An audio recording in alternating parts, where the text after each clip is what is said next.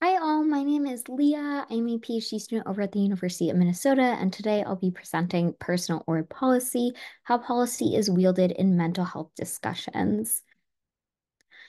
So, like I said, today I'm going to be focused on policy tensions in mental health deliberation on Wikipedia, and I'm interested in opening up discussion about the Wikipedia ideologies that underpin mental health discourse, any interesting data sources we might be missing here, and any design recommendations based on our preliminary results. This is ongoing work. So, online mental health support is a clinical and personal experience. We know from previous work that clinical online mental health information has a lot of benefits like mental health literacy, symptomatology, and a pathway to care. However, it excludes those that don't meet clinical definitions. And this is really important in mental illness and mental health, where everyone can experience it very differently. Meanwhile, kind of personal experience sharing encourages community and deep descriptions of experiences. It's also a pathway to care, but it gives weight to misinformation because it is very based on anecdotal information. Now, Wikipedia specifically has a suite of policies dedicated to medical information, things like MedRS and MedMoss, and this includes articles about mental health. And articles are held to very high standards of objectivity. This is called a neutral point of view or NPOV. But talk pages, the venues where we discuss and deliberate what goes into articles, are not held to those same standards because they're supposed to be open forums. Now, my question here is, does this ecosystem help create balance between clinical and personal mental health information? Specifically, how are objective and subjective devices wielded within a deliberation arc? So, to define our terms here, objective devices don't vary by individual. So, there are things like Wikipedia policy, the manual of style, guidelines, and pillars. Meanwhile, subjective devices are things like personal experience and personal motive. Now, here, a deliberation arc is the process of reconciling difference and moving towards consensus. So, deliberation arcs happen over and over again on Wikipedia because Wikipedia is built edit by edit, line by line. And these deliberation arcs typically have a large story to them of setup, conflict, and resolution. This is called the meta narrative. Now, to create a set of mental health related articles on Wikipedia, we want to include articles related to clinical and colloquial discussions of mental health, such as major depressive disorder and also depression as a mood. So we started with 72 seed articles from the list of mental disorders. We gathered all linked from articles and then hand coded the relevance of those with consult from mental health experts. This led us to a set of 144 mental health related articles.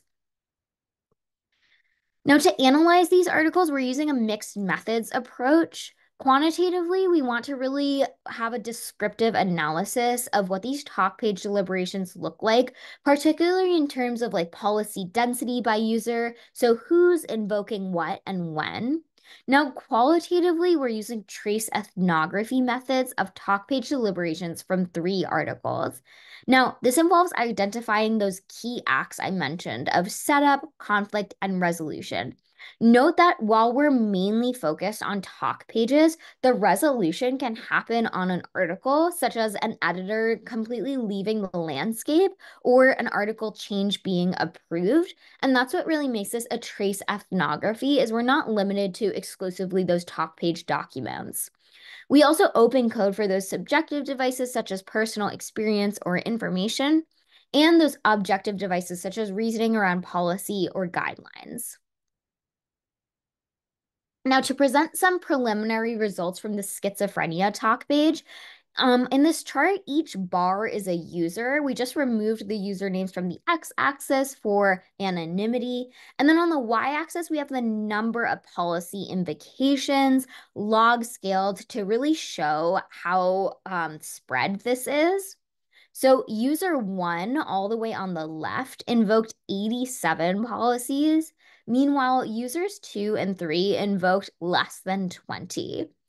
And what this drastic spread indicates is that this idea of Wikipedia power users, which is typically attributed to a person's editing behavior, applies to policy use during deliberation. So we find that certain individuals will invoke policy exponentially more than other Wikipedians.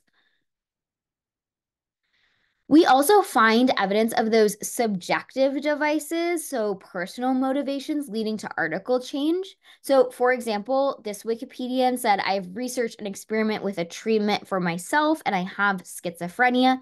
This was reasoning behind their call to add certain information about a treatment to the article. Eventually, they did find citations that met the Wikipedia standards, and so were able to get that article change approved. However, again, their reasoning for it was very personal.